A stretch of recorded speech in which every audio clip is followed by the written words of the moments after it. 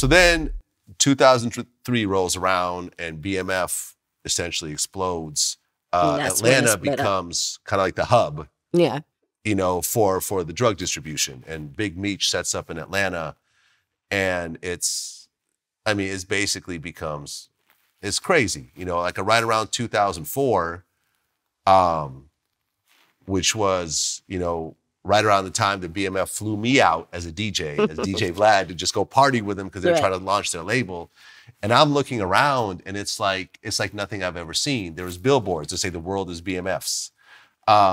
You know, there's parties with BMF ice sculptures, you know, and they're giving out Cristal bottles like they're flyers. Like, that was the first time I got to drink Cristal. And, you know, and I think things were going well, but right around that time, that's when Wolf, you know, who was Puffy's bodyguard, ends up getting into it with Meech in Atlanta over a girl, over a stripper.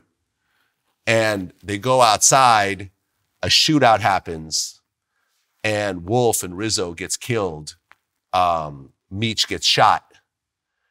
And I remember that's when I was there, because Meech was on house arrest. You know, he had the ankle monitor on. I was at Meech's house, you know, with his mom. They were cooking dinner and everyone was hanging out. And everyone had free Meech shirts on and so forth. You know, ultimately the charges were dropped against BMF.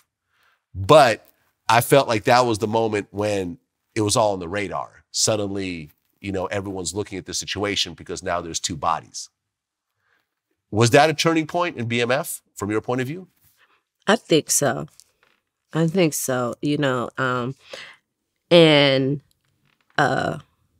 yeah, because you got two bodies now, you know? And I think when you think of mafias, you think of, I was just watching Goodfellas and all them the other day, and you see all the killings and everything that's going on in it.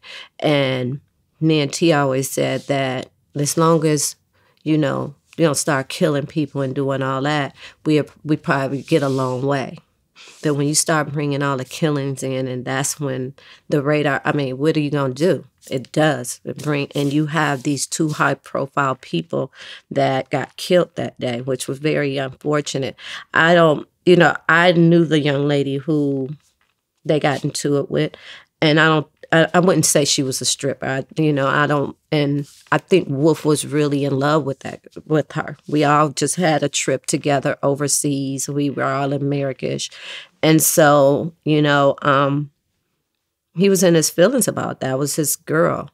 And that's why I think men should speak up and say, you know, when that's your girl, say that's your girl, you know, so other people would know that's off limits. And whatever it is, I think that they should have knew that that was off limits. And you got a lot of emotions in it. You got drugs in it. You got alcohol.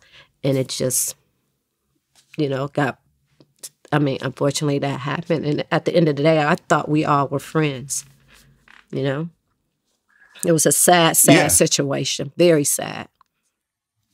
Oh, yeah, no, I had heard from people that were there that they were begging Wolf, like, to just chill out. It's not a big deal. Like, this is, you know, just come in, have a drink. It's not worth escalating. Like, they didn't want to get into it with him like that. But then I think, like, when they went outside, he was, like, sitting on one of their cars, and he pulled out on them and started shooting at them first, and they returned fire, and then, you know, very emotional. You know, you end up with two people dead.